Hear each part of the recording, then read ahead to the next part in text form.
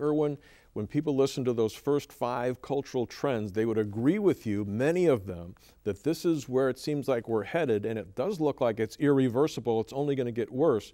So now what's the good news here? Well, the good news is, you remember the words of Jesus when he said, "Fear not, little flock, it is your Father's good pleasure to give you the kingdom." You know, I think sometimes as Americans what we need to do, John, is to step back and to ask ourselves, have believers been in situations like this before?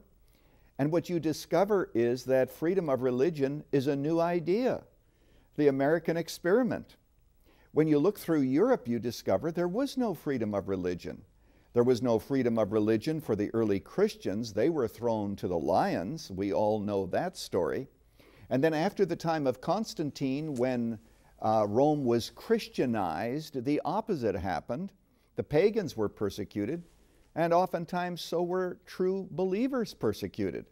So when you look through the history of the church, you discover that there was very seldom anything that we would interpret as freedom of religion. I mean, I can take you to the Lamont River in Zurich, where I've stood many times to give a lecture on the drowning of Felix Manz.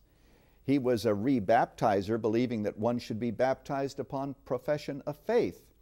And for this, he and 5 others were forcibly drowned in the cold, dark waters of the Lamont River.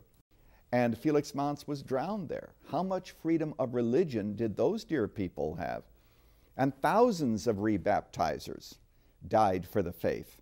And so what we need to do is to understand that the history of the church has always been one of marginalization and persecution. One other historical note that is very interesting to me and very important to me.